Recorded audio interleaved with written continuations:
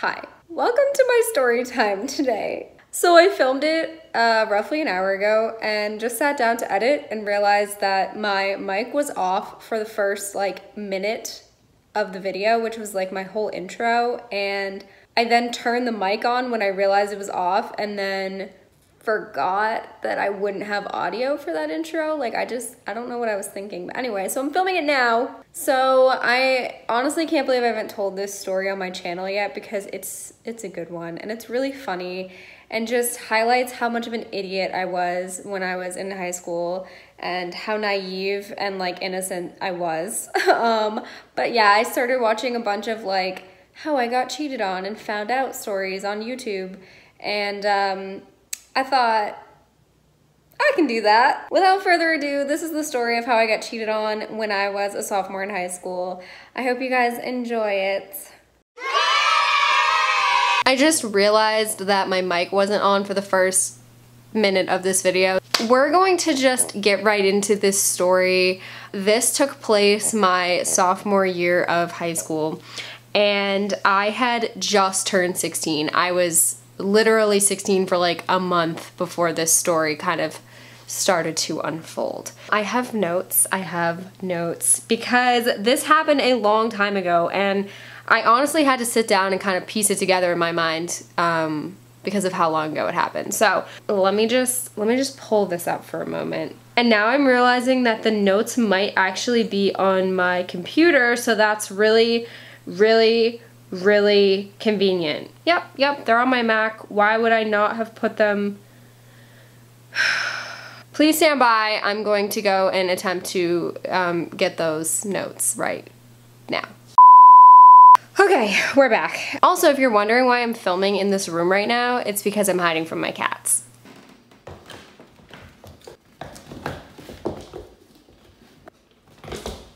Alright, so I texted myself these notes from my computer, so now we have them and we're good. And there's a lot of them. So I'm gonna just start right off. This was spring 2010, so 8 years ago. It's a long time. Wow, it's a long time. Like I said, had just turned 16 years old, and I was going through my first breakup with my ex. We're gonna refer to him as my ex in this story. He will come up again. So if you hear me talk about my ex, this is the boy that I had gone through a breakup with in the fall of my sophomore year, and I was still pining over him in the spring of my sophomore year. I was very heartbroken. I was very single and just wanted nothing to do with anybody else except for him, and I was obsessed with him. I don't know if he watches my YouTube channel. He might be watching this. I don't think you watch my content, but if you do, hello! Welcome! One day my friend Jackie, we're using her real name because she's amazing and has no kind of bad part in this story. She came to me and said, hey, I'm managing the boys varsity lacrosse team this spring and I'm wondering if you wanted to do that with me.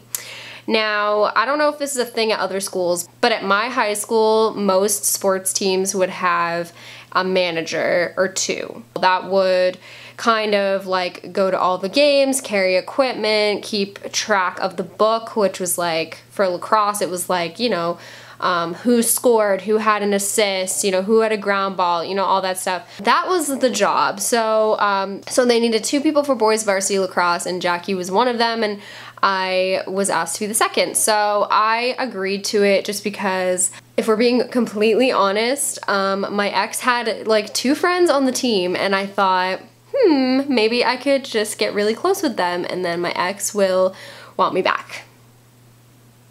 That's so embarrassing. Moving on. Okay, so I agree to be the manager and I show up to the first practice. The coach comes up to Jackie and I in the gym while the boys are warming up, and he was giving us kind of a rundown of everything and what we were expected to do. And then he was oh, and by the way, you guys really need to watch out for Jeff. We're gonna use Jeff as the name for this person in this story. Jeff's good. Jeff's easy to say. So he said, you guys really need to watch out for Jeff because he's probably gonna try and pursue one of you at some point this season. And I'm not making this up. Like, we actually had a warning ahead of time about Jeff. Now, Jeff was the senior captain, one of them. There was 3 senior captains. Jeff was one of them. And Jeff, everybody knew who he was. He had a reputation in high school. Like, we're not gonna lie about it. He was a boy. He didn't really like exclusively date people. It wasn't like that. So he had a reputation under his belt. And we're just gonna move on from what I just said. Yeah, so Jeff had been around. And so we were exclusively warned by the coach that he might come for us. So I laughed it off. I thought like the coach was kidding. I thought he was exaggerating. I don't even think we'd gone through the first practice. Jeff was already talking to Jackie and I. We were sitting in the corner eating goldfish, and he kept coming over and taking our goldfish, like on their water breaks and stuff. We were really annoyed, like, with that. Like, it was like joking around, but we were like, yo, like, we have this little bag of goldfish for us, like, leave us alone. We were basically just, at practice, we would do like homework and just eat snacks. It was great. So that's what we were doing, and he kept coming over and stealing our goldfish. So the next day, he showed up to practice with this big box of goldfish, like one of those jumbo boxes. And he was like, hey, like, I feel really bad for taking your goldfish yesterday. I bought you guys this huge box. And I was like, oh my gosh, that's actually super nice of him. Like, that's really, really nice of him. A few practices go by, and he starts to make it a little bit more obvious that he's interested in me. Just because, like, he would come up to me at practice and talk to just me. Like, Jackie would be off doing something else, and he would kind of find times when it was just me by myself. I started to notice that, and like, wasn't really that concerned about it. I was just like, whatever, like, he's really friendly, he's really nice, like, what am I gonna complain about? He's not harassing me or anything, like, he was not being creepy. So, and after a little while of this, he decides to ask me out on a date. So he asked me out on a date to go get ice cream. At first I thought, like, okay, like, we're gonna go get ice cream and then he's gonna try and get me to, like, come over to his house or something. But it wasn't like that. He picked me up, he took me to ice cream. He asked me, like, every question under the sun about myself. He asked me about my, like, relationship status. He was like, you know, like, how many boyfriends have you had? You know, like, do you like anybody right now? You know, stuff like that. And after that date, we started to kind of like hang out a lot more. And I have to admit, I liked him. Like, I did have an attraction to this guy, and I really, like, thought that we were pretty compatible. I thought, like, our relationship was going pretty good for what it was. It wasn't really like dating, but we were hanging out, and like, I was like, I like this. He would bring me home after practice all the time because I didn't have a car or a license. Again, I was just 16. So he would bring me home all the time, and we would just like sit in my driveway in his car and we would talk. And so that went on for a little while. Like, that was just like became the norm. Like, he would drive me home, he would pick me up if we had a late practice, he'd like pick me up at my house and bring me to practice. He was very like accommodating, just super nice. At games, he would come over and talk to us like at halftime and stuff. So after a little while of this, he brought me home one day in his car. He asked me to go to prom with him, which I was like, what? Because he had like a lot of friends that were girls. He had a lot of people in his class that he talked to on the reg, and like, I just figured he would bring one of them to prom, because he wasn't dating anyone obviously, but like, I just thought that he would have brought someone from his own grade to prom. I was very caught off guard, and so he asked me to prom, and I mean, like, in my mind, I was like trying to act like the reason behind this wasn't that he just wanted to like deflower the sophomore girl on his prom night. I said it. That's kind of, I think, what he was looking to do. But anyway, I was trying to tell myself that's not what he was looking to do. And I said yes. And in the back of my mind, I knew that, like, that was not something that I was ready to do with just anyone. Like, I had never done that before. And we were not dating. Like, he was not my boyfriend. He was considerably older than me. I wanted that to be with someone special and like something that I was like really ready for, and I knew that I wasn't gonna be ready for that. That's not my intent. Like, to go to prom with him is just to go to prom. From there, the relationship became extremely hot and heavy, as you can probably imagine. He would take me to parties also. Like, we would go out on the weekends, we'd go to like pit parties and house parties, and my mom had no clue where I was, and I just kind of became a little bit of a wild child without people realizing. I was very rebellious all of a sudden. I had this like weird, crazy time where I just like was up for anything. Like, he'd be like, let's go do this, and I'd be like, okay. Like, I had no fear. And if you'd known me in high school, I was a goody two-shoes to the max. Like, did all my homework, went home, went to bed. I was very like straight-laced, very, very straight-laced. I didn't drink. I still didn't drink when I was with him, but I didn't go to parties. Like, that was not my thing. So this was really out of character for me, and a few of my friends noticed this and were like, you know, we're a little concerned, and I was like, it's fine, you know, like, I'm cool, I'm controlling myself. So after a little while of this, you know, we're together, and this is where the weird stuff starts to happen. This is where I start to realize that something is up. Probably a month before prom, I would say we'd been together for like a few weeks, and we're at practice one day, and Jackie and I are sitting there, and Jeff had given me his phone to listen to music. I did not have an iPhone. I was not in that fam yet, not until college actually. So he had given me his phone to listen to music, and I see he gets a text message from this girl, and we're gonna call her Sabrina. I had never seen the name before. We didn't go to school with this person, and she just texts him and says, hey. And so I see this come through, and Jackie sees this come through, and we both kind of look at each other, and I'm like, what do you think this is about? Like, who do you think that is? And she's like, I don't recognize the name. Like, I don't think we go to school with that person. You know, maybe you should ask him about it. And I was still kind of like not in girlfriend mode with him. Like, I was like, whoa, like, I don't want to seem like a crazy psycho. Like, we're not officially dating. I don't want to make it out like, you know, I care, like, if he's talking to girls. Like, he has friends that are girls. Like, I don't want to scare him away and make him think that, you know, he can't talk to girls. Like, I didn't want to be that crazy psycho girl, and I wasn't his girlfriend. So I was like, I don't think it's serious enough for me to be like, you know, who are you talking to? So I was like, no, I'm not really gonna say anything. And that same practice afterward, he comes up to me and he's like, hey, like, I need to talk to you about something after practice. My heart just like stops. And I'm like, oh my gosh, like, it has to do with this girl. Maybe he likes her. Maybe he wants to take her to prom instead. Like, this was like before my stalking days where I would go and like find out who this person was right then and there.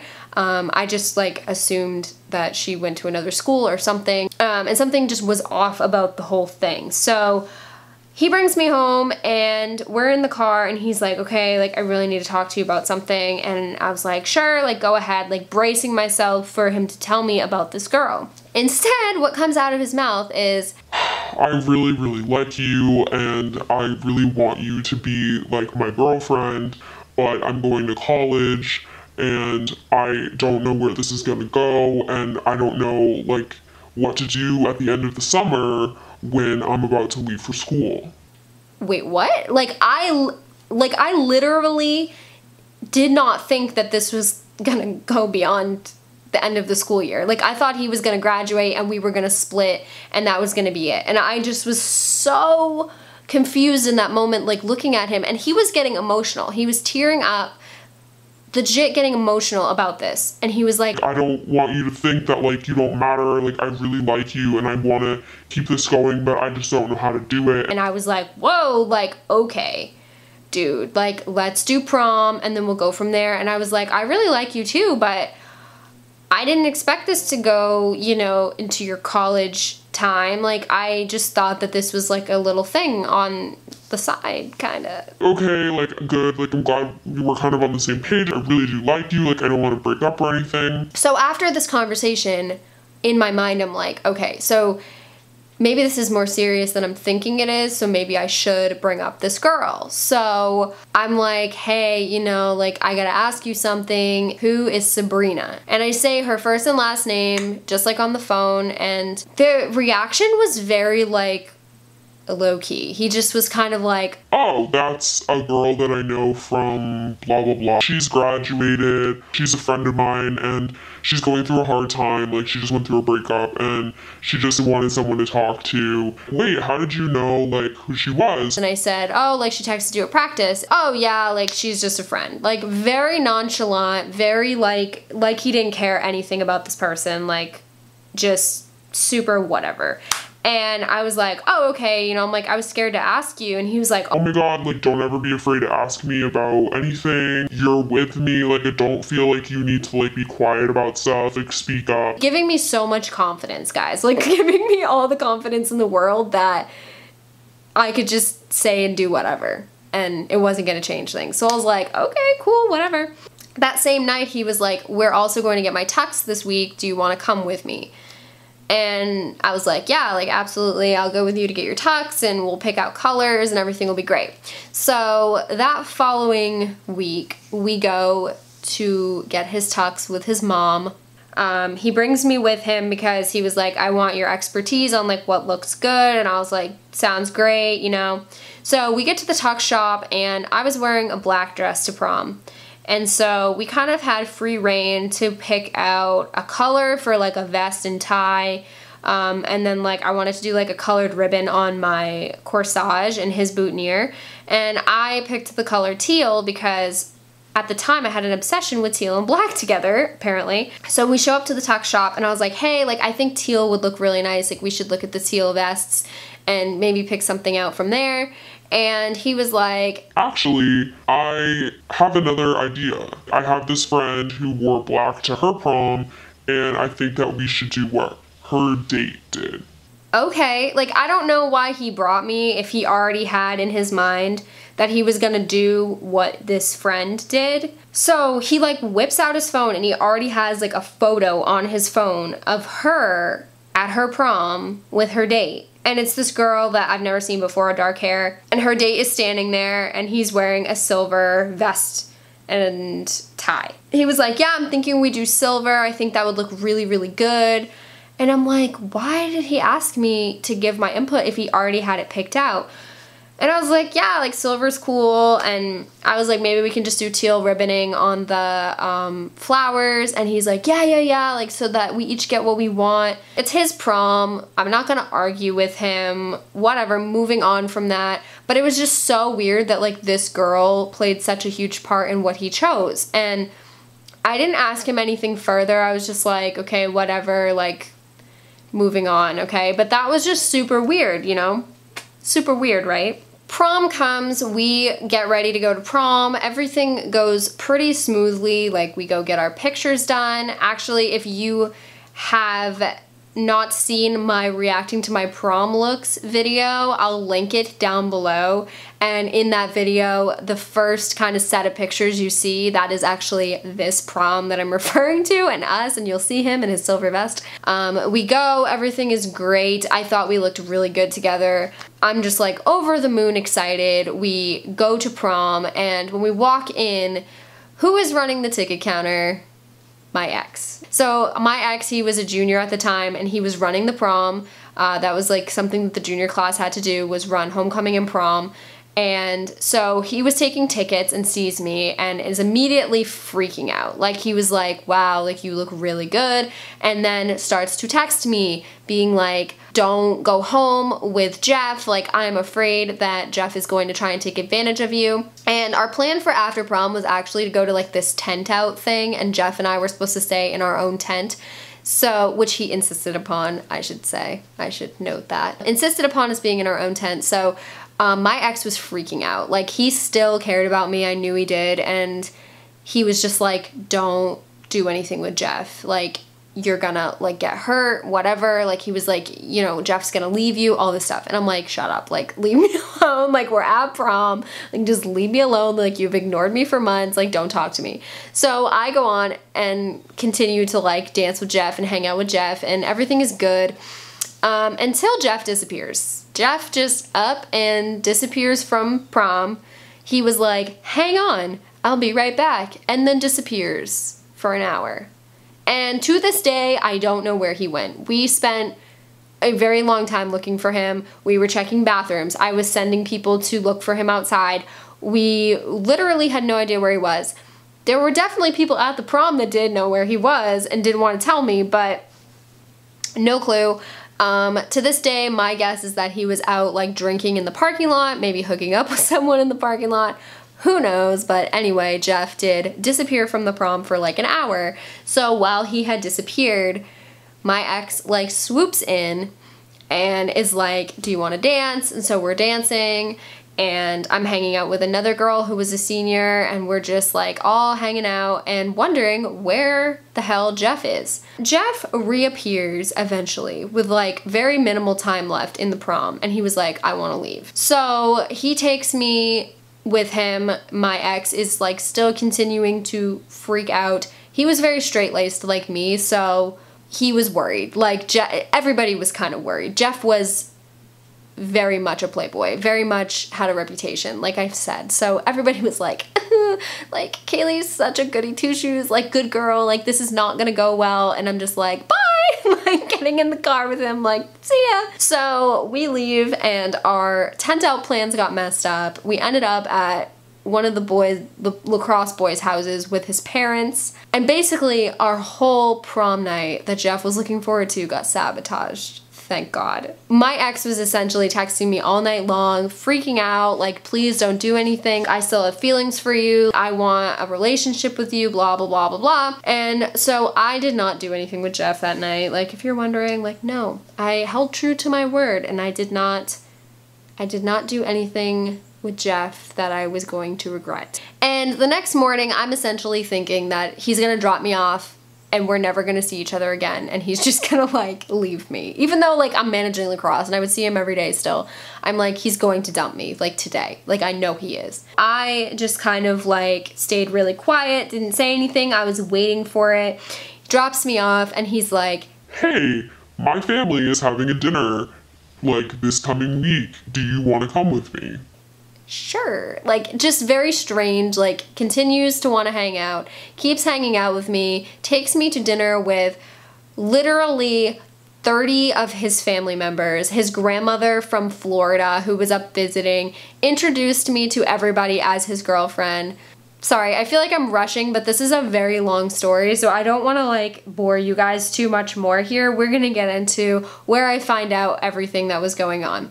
So probably, like, a week or two before lacrosse season was kind of ending, Jeff started to have pain in one of his hips and was having to go to the trainer like pretty much every other day to stretch his hip before practice and stuff.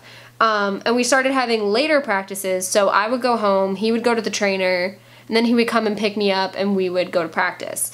Not thinking anything of it, he was going to the trainer, you know, pretty much every day of the week, like every other day at least. And just spending like a little bit less time with me here and there, but like it really wasn't that different from before prom. I was just kind of like rolling with it at this point. Like I was like, whatever happens, happens. Like I'm not that attached to this whole thing. He did tell me he loved me at one point to kind of like convince me to sleep with him, you know, because that was still a goal after prom. Like, he didn't succeed at prom, so he was still trying to do that, and he actually told me he loved me at one point. Just trying to think of all the things that he did and said, you know, like just, you know, introduce me to the family. There was just a lot of stuff. He would have moments where he would seem fine, and then there was definitely moments where he didn't seem into me at all, so I knew something was up. And then one day after practice, he kind of drove me home. He was very quiet. He dropped me off. This was literally one of the last practices of the year. And once I got in my house, he like drove away, and then he texted me and was like, hey, I just think maybe it might be time to wrap this whole thing up. I really like you, but like I said, I'm going to college and I think I just want to be single this summer. Okay, like I was expecting this. Like this is what I had been expecting like right after prom. So it was like now mid-May. Like it had been another, or when was prom? So like it was probably like 2 or 3 weeks after prom. Like we were going into June at this point, and he was gonna be graduating, and so I was like, okay, like I get it.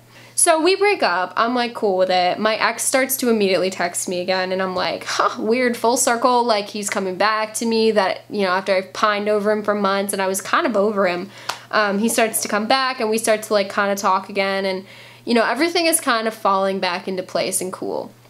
And then, we're done with the notes. Like, from here on out, I know the story really well. So, it was right before a game, I think. They had like a practice here and there. It was either right before a game or right before practice. I had started getting a ride with one of the other players. So we show up and Jackie and I get out of the car. And there is a fight happening in the parking lot between two of the senior guys, one being Jeff and one being a different guy, and then the other two captains were trying to pull them apart, and they're all yelling and just being like friggin' ridiculous, and Jeff storms away. And I can hear them all yelling at him like, we can't even believe you, like how could you even do this? Now at this point, Jackie and I have gained quite a bit of respect from the lacrosse team, and they see me coming and they were like, don't come over here, like don't even come over here, like you don't even want to know what's going on. And of course I want to know what's going on, like hello, like clearly this is some good drama. So one of the other captains pulls me aside and he was like, did you know anything going on with Jeff this whole time that you guys have been together and like went to prom and stuff? And I was like, no. So basically what had happened was that Jeff had been cheating on me the entire time we were together. Probably from like before. Like I don't know how long it was going on, but I think it was a decently long amount of time. I think it was probably most of the relationship that we had had. Jeff had been cheating on me with the student athletic trainer. Guess what her name was? It was Sabrina. So all the times that he'd been going to the trainer, he was going to see Sabrina. I don't know like if stuff was going on at the trainer, like at school, or if he was just going there to see her, but she basically was like a 24-year-old athletic trainer student, like that was in college, and the kicker was that she was engaged to a pro wrestler. And he now wanted to beat Jeff up because he had found out what was going on between Jeff and Sabrina. I, meanwhile, had zero idea this was going on, and better, the rest of the lacrosse team didn't know what was going on. Like, literally nobody, because these people, like, were trying to fight him in the parking lot for doing this. Like, they just could not believe it. And all of the captains and like all of the players basically were just like, we're so sorry. Like we had no clue this was going on. We didn't know he was doing this. Like we would have told you if we had known. Everybody was in complete disbelief. The coach found out.